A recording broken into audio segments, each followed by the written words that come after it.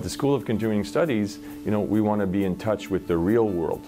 So based on that, we recently created personal selling course, which aims to help students develop those skills, those oral communication skills, with which they can communicate with clients, suppliers, fellow employees.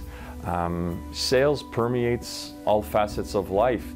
You have to communicate at work, you have to communicate with your spouse, you have to communicate with your children if you have children. The ability to speak orally is essential for today's workforce. So that's a bit the premise for this course in selling. I view the classroom as a big laboratory. In science, it's easy to define a laboratory. You see lab coats, you have Bunsen burners, you have microscopes.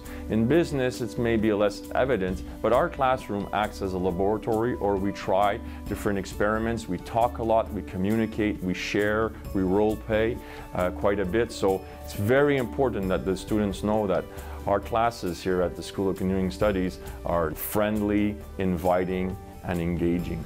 Learning selling skills will help get promotions, get salary increases, get the jobs that students want.